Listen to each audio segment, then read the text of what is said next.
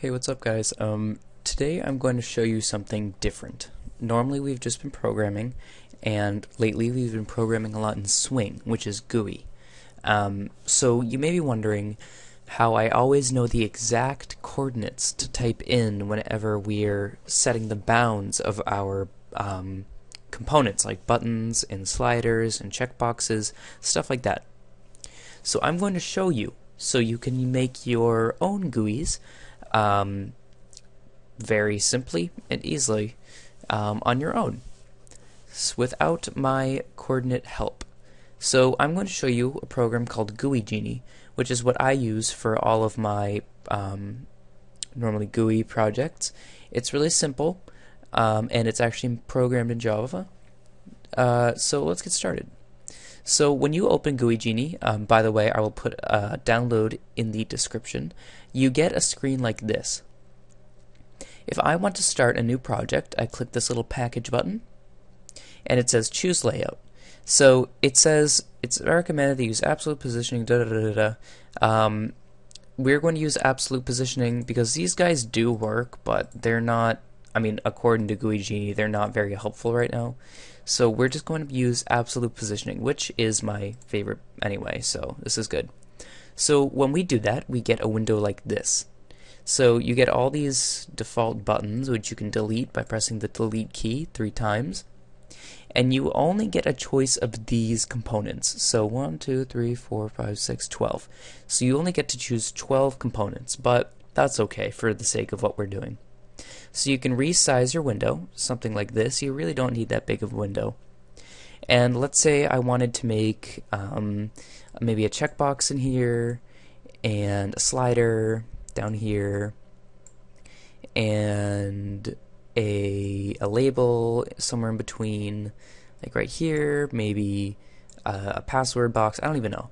So this is what you can use to generate these guys. So when you do it, if you want to enter the variable name and stuff like that, that's also quite simple. So for example, if we're doing the checkbox, we can click on our checkbox and we can set the caption. So let's set this to my cool checkbox. So of course you'll see that it's starting to go off of the layout or off of the checkbox. So you can change that by simply resizing it with this little position black box on the corner. So you'll also see a name. So let's set the name. Let's name this. This is, by the way, the variable name. So this will pop up in the code. So let's name this let's just name this checkbox. And this label, we can do the same thing. Let's name it label. And we can name this caption. I am a caption.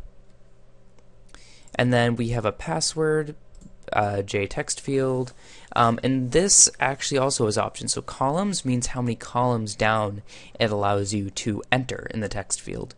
So these are obviously very adjustable. You can even use the component location position section to fine tune exactly where you want it to be, make it match up, make it look good, do whatever you want, and there's a lot of customization, but not too much that it becomes confusing.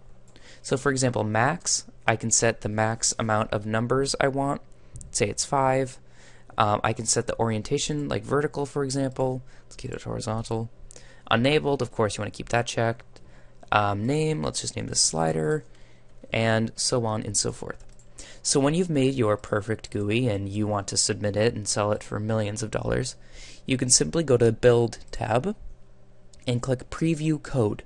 I rarely use the save code because you can literally just copy and paste this. So in here we have our code that is generated. It's not too big and it generates it, actually pretty well. I like the way it generates it.